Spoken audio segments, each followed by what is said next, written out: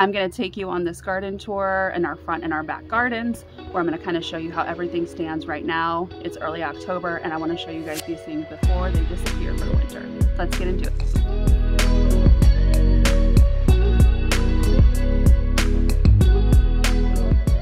This is going to be a realistic garden tour for our Midwest garden in early October. Things do not look fantastic. We have a lot of young plants in here that are not very mature yet, and they are feeling the stress of the summer that has been a little unruly for us. All right, I'm sitting on our front porch right now. We have decorated with some little pumpkins, and we've got some of our other fall decor up and some flowers. And I want to take you guys through our garden tonight. It is Friday night. It's about 5 o'clock or so. And we are supposed to be getting a frost tomorrow. And so I want to show you guys the state of things right now before that frost comes. I don't think it's going to do anything major, but I think for us, I want to have our garden documented before the next growing season so we can track a lot of these changes. So again, this is not going to be the most magical, perfect garden tour, but I want to show you guys our realistic garden that we, continue to try to improve. We will take you guys along and show you some of the things that we have had success with this year and some of the things that we're going to be maybe changing up for next year. So I'm going to take you around the front and we'll get going. All right, so to start with here, we have got a little combination planter with some mums. I think we've got some kale back there.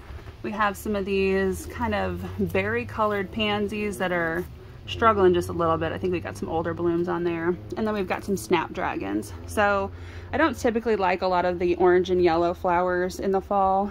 So I wanted to try something a little bit different. There's a better look at that pansy. Just such a pretty color. I also added in, I took some of our Prince Tut in the back that has just grown huge. We're gonna have to cut down anyway. And I put those in there because I thought maybe as they age, they'd kind of, give that nice little fall look in those as well. And then here we've got another one of those planters with just a little scarecrow in there, just something. As you can kind of tell, this area is a little difficult to plan for flower-wise because you can see that sun peeking in just a little bit. Pretty soon it's going to be on this side, and sometimes it'll stretch over here during the summer.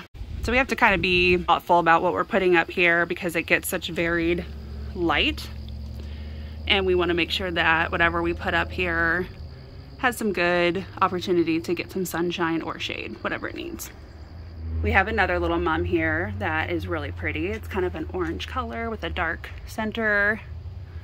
Hopefully that comes through. It's kind of coming through pink on the camera. But anyway, we are going to be planting up these mums in our garden whenever we are done, and trying to get a little bit more life out of them. So that is pretty much front porch. I do have to get a wreath, but I have to go find it in the basement. I'm not sure where it's at. All right, and then moving on from the front porch, I'm gonna show you guys our garage planters. We did keep the spikes that we had over the summer. They were just doing so well that I just didn't have the heart to take them out, so I'm sure they'll start fading pretty fast. But we repeated the same combination that we had on the porch. So we've got those berry colored pansies, which are looking really good there. And then we've got snapdragons, little pumpkins. And then I added these from our Prince Tut. I think I told you guys that with the front ones. But anyway, I thought they would just add a little bit of something as they start to age. Just felt like it needed something else. We'll see. Just a little experiment. Okay, and then going the other way from the porch is the front north garden. This faces west, but it's on the north side of our house, so I call it the front north. And so we have got our 3 ligustrums, which this is our second year for those. If you didn't see those in the summertime, I'll show that video where we did our first tour, and you can kind of see how things have changed in here. But this is just still kind of in its growing stages over here.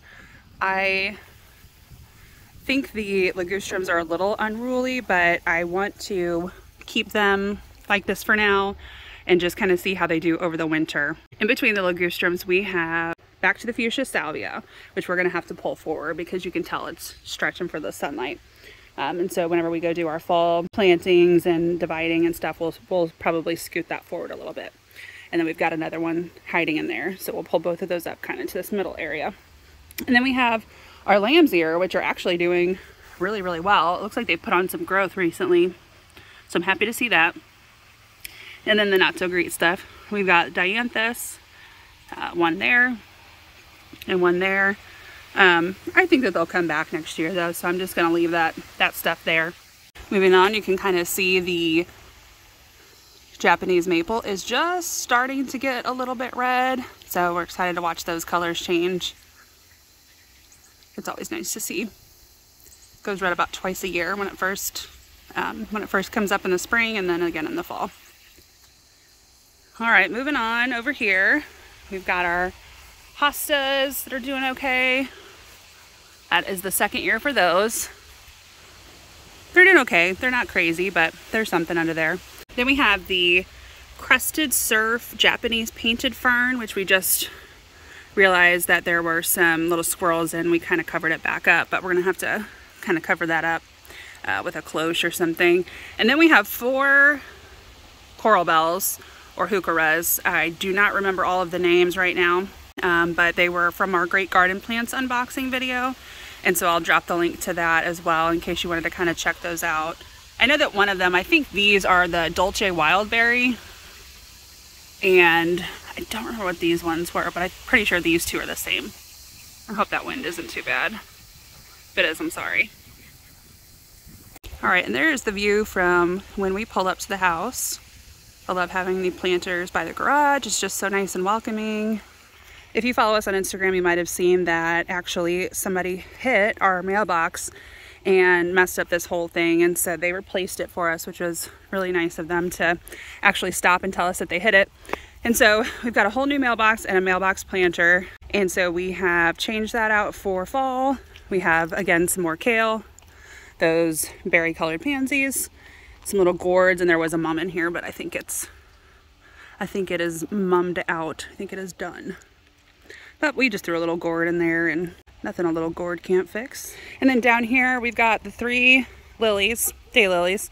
These 2 on the outside are celadoros. This one is, I can't remember, something kind of pinkish. What we're gonna do this year is I'm gonna dig up this one, and I'm gonna dig up this one, and probably divide that, put that here so that we've got 3 yellows. And I'll probably take this one and move it to the back or the south garden just because it's not performing as well. And I would rather have kind of the consistency of the same plant there than the ones that this one's really not growing very well. It's got a lot of foliage on it, but it's not producing any flowers, so I don't think it's very happy there. All right, and finally, going to show you guys our south garden. A reminder for you, this was just planted in May, so we're looking at about 5 months old on this one, actually a little bit less. So maybe about 4.5 months old on this one.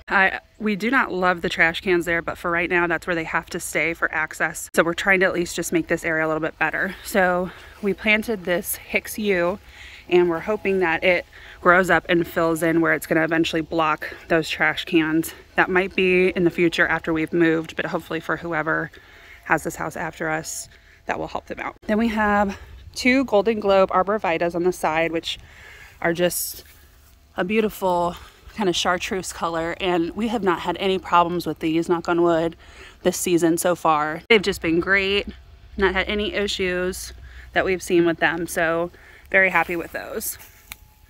Down here we have, it's supposed to be 2 of the same type of Nepeta, but as you can tell, there is a huge difference in what's happening here. So I know that one of these is cat's pajamas, and the other one we don't know. So I do not think that cat's pajamas would be this big. So I mean, this is my hand in comparison to all of this. So this thing has got to be at least 3.5 feet by 2 feet, 2.5 feet. It's pretty big. And we just haven't had the heart to cut it down yet because there's still pollinators going to it.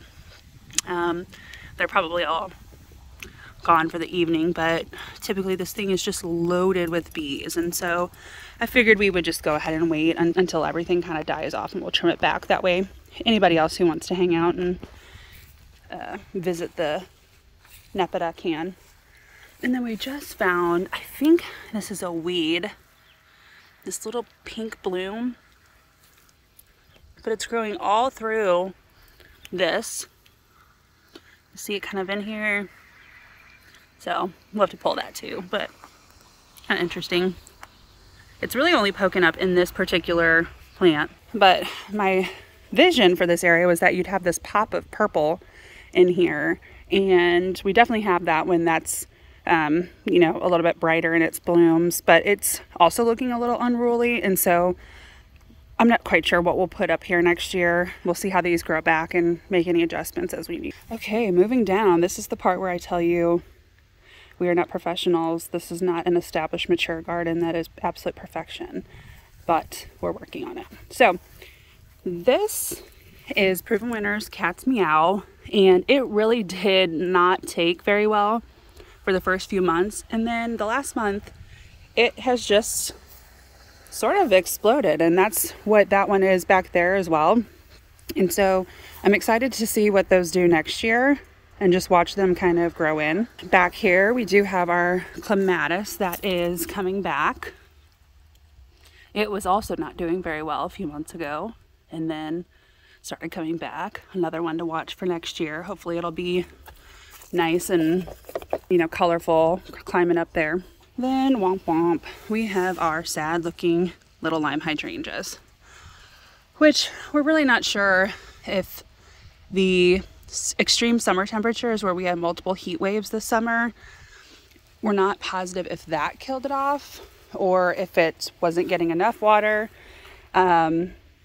or what's exactly happening. So this is also a little lime hydrangea back here, and you can kind of see the back half of it over here is a little more dead looking and almost defoliated. And I haven't spent a lot of time to try to figure out what's wrong with these, but I do know that they are from good growers. You know, Proven Winners is a good brand, and so we're going to kind of see how they do and just let them stay this way. It'll be a little bit of winter interest, and I don't think because they bloom on new wood, it'll be okay for us to just kind of leave that anyway and then cut it off in the spring. So sad, but they'll be okay. That one looks a little bit better, just this one little section. So not quite sure.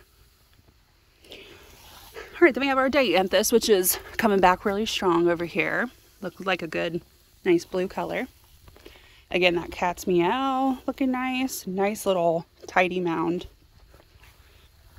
This is the meant to be Queen Nectarine Agastache.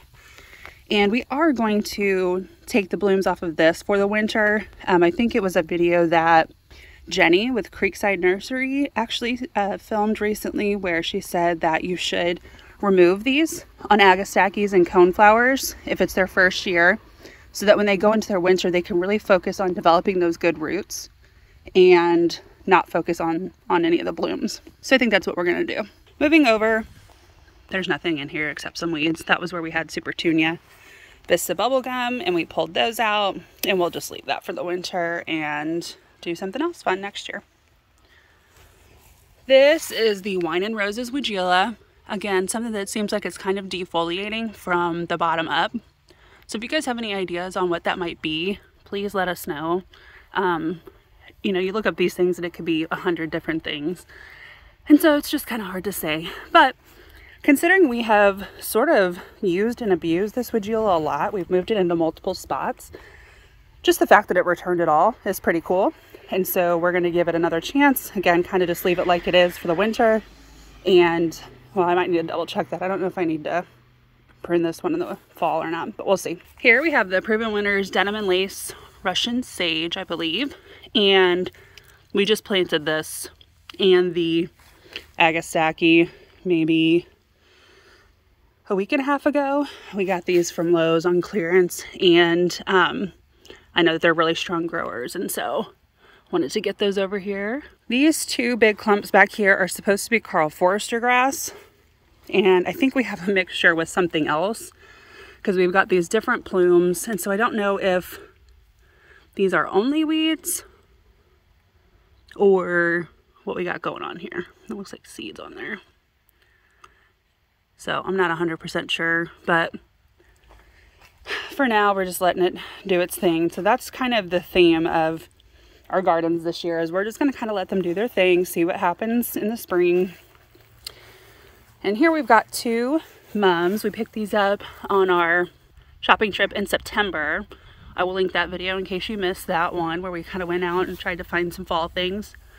And we wanted to put these in the garden because they will provide some green whenever they aren't blooming. And so we'll kind of have that spread of green over here on the back as well.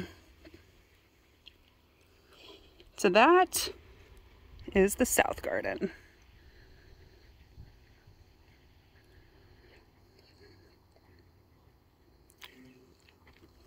Matt just came in recently and cleaned up the edge of the no-dig garden, which is looking really nice. We will come back through when we do all of our fall chores and add some mulch around these plants and try to give them some protection for the winter.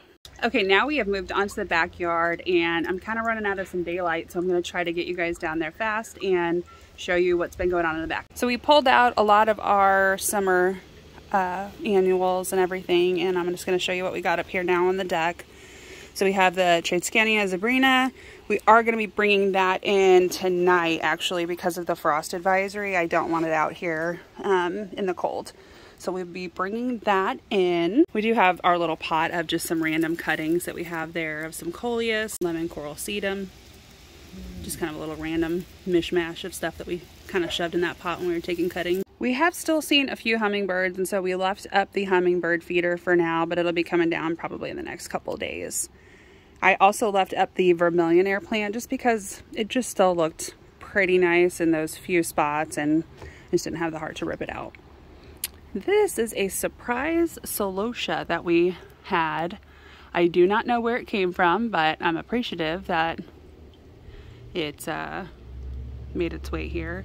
I'm thinking it might have been from my mom's garden and maybe something she gave me. I had some pink frost sweet potato vine in this pot, and that was something my mom gave me, and so maybe it came with that. But either way, it was a fun little surprise for us to see growing in the pot. Then we've got our 2 other mums that we have back here. I just had to deadhead this one pretty bad because it was looking a little rough. So they might have a little bit more. There's a few more blooms on these, but they're looking pretty rough. And then the fountain is, just ignore that for now because I just turned it off and we need to clean it and winterize it and get it. We have another mum here. I think this one is a really pretty red and it kind of fades. It kind of fades off to like a light pink. Anyway, it's a really pretty color. I'll put up a picture of it. I don't know the name of it. Okay, then our green stalk, which I pulled pretty much everything out of, but I wanted to leave this lemon coral sedum and show you guys. It has probably been 6 weeks or so since I watered this thing. You can tell because you can see how much the soil is pulling away from the sides of the container. So this has only received water that it's gotten from Mother Nature, the rain, and look at how well this thing is still doing. I mean, it's crazy. I'm half tempted to just leave it over the winter and see if it comes back next year. Now it's getting a little, scraggly in here, but well, yeah. But for the most part, I thought it was pretty cool that it was still like hanging in there after all this time when everything else was quite dead. Matt is trying to get a fire started for us tonight. We've got a bunch of stuff that we need to be burning off here and getting rid of. Is it not working? Yeah, not that one. I got plenty of it. Okay. All right, I'm gonna keep going here. So over here we have the elephant's ear, which is looking like it's got a little chlorosis, but it's okay. It's almost done for the year anyway. The verbena did come back pretty strong though, so that's good. All that heat kind of helped bring that back for another flush. And then all of our zinnias, we have had so many butterflies playing in this area over the last few weeks, really. Every day we would just come out and they would just be swarming all over these. We've got these huge zinnias. Really pretty, vibrant purple, fuchsia, pink, whatever you want to call it. Down here we have some ironweed, which has been, again, helping those monarchs. Oh, and here's all the milkweed ready to go to seed. These are the seed pods on them. They're huge.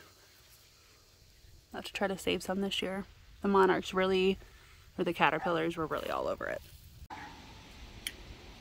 So moving down the yard from the zinnias, we have boxwoods on either side. They're kind of being hidden right now. We'll see how they look this year. They were under some attack from some dogs, so we'll see how they hold up. We have a dianthus. We have the same one here, and we have another one down at the end over there. We have 3 amethyst butterfly bushes. If I can get you to see that. They've been blooming pretty well, but the second one that we have has been struggling a little bit. So I'm not 100% sure what's going on with it. But it is its second year. We had to replace this one last year, so maybe it's just this location. I'm not sure. We have 2 more mums that we planted here so that we can kind of have some green in between the butterfly bushes when they're blooming. Just to kind of take up that space. We pulled out the geraniums, and we still have kind of some messes from some stuff, so we'll be covering that up when we do all of our fall chores. I wanted to show you guys this. This is the pot that had all that big persimmon in it, and when we pulled that out, this was still left and doing really, really well. So these pots are going to stay where they are because they are so big. We will likely break them if we try to move them. So we will just see how it does over the winter and see if it comes back. But I was happy to see that it still looks like it's doing well. The view from the bottom of the steps, you can kind of see up. Bandit is helping us to model that. Thank you, Bandit. Then the view looking down the steps. I'll take you guys through this, what I call our back swoop garden. This is one of our 2 Aquapots Light that we unboxed and potted a few months ago, maybe a month and a half, 2 months ago, and it has been doing great. I think Matt has only had to fill it maybe every 7 to 10 days, just as we double check on it, but I mean, it has just put on a ton of growth and new blooms, so we're really happy to see that that's doing well. Now, Proven Winners originally told us we could keep these outside over the winter as long as we covered up the water access so it didn't freeze in there. But then recently we had somebody else tell us that we should really probably bring them in somewhere like a dry garage or shed so that it does not freeze and crack inside there. So we're probably going to do that with this one. This is again, the Proven Winners Oh So Easy Urban Legend Rose.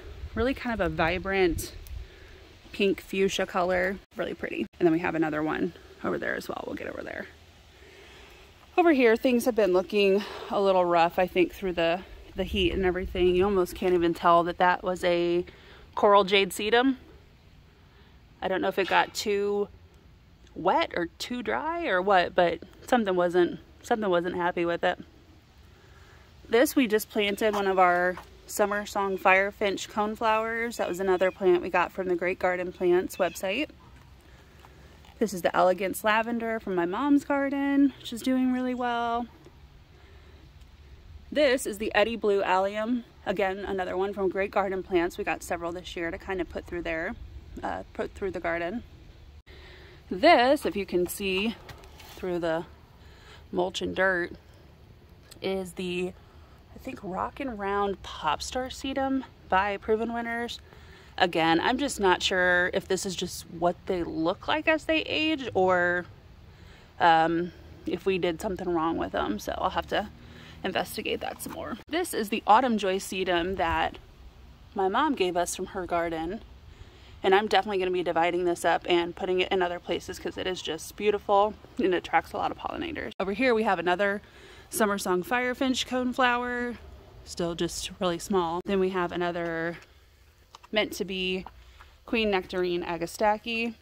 Again, we're going to be trimming off the blooms from that and on the coneflowers over here to give them a good chance to develop some nice roots over the winter. We have some little spireas that were just little clearance plants that we got when we first were building this garden. I was just trying to get some stuff to fill in. We'll see how those do. This is another Denim and Lace Russian Sage.